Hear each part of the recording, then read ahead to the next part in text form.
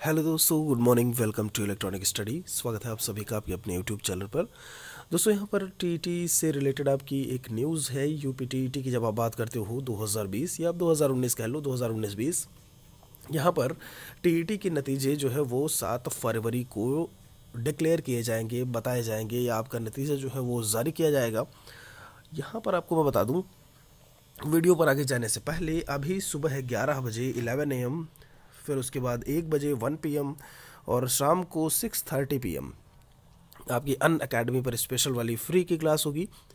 Telegram channel पर मैंने link already भेज दी है, मैं अभी फिर से लिंक भेज दूंगा, तो आप लोग इसको ज्वाइन ज़रूर करिएगा। आपकी यूपीटीईटी जो आने वाली परीक्षा है उसके लिए इंपॉर्टेंट क्वेश्चंस हैं जिनके बारे में हम बात करने वाले हैं। उम्मीद है कि आप सारे लोग क्लास को ज्वाइन ज़रूर करेंगे। यहाँ पर थोड़ा आगे पढ़ते हैं। लिखा है टीईटी 2019 का रिजल्ट जो है अब 7 फरवरी को जारी होगा। परीक्षा जो है वो 8 जनवरी को 2 पालियों में होगी। कुछ विरोध भी किए जा रहे हैं ऐसे में कि जो डेट है उसको हटाई जाए। फिलहाल आप 8 जनवरी ही मान के चलिएगा। पढ़ाई में अपनी तेजी रखिए। बेसिक शिक्षा विभाग ने इसकी संशोधित समय सारणी जो है वो जारी कर दी है। पहले यह परीक्षा 22 दिसंबर को होने वाली थी। 14 जनवरी को वेबसाइट पर उत्तरमाला जारी होगी और इन्होंने आगे लिखा है कि 17 जनवरी तक उत्तरमाला पर आपत्ति की जा सकेगी।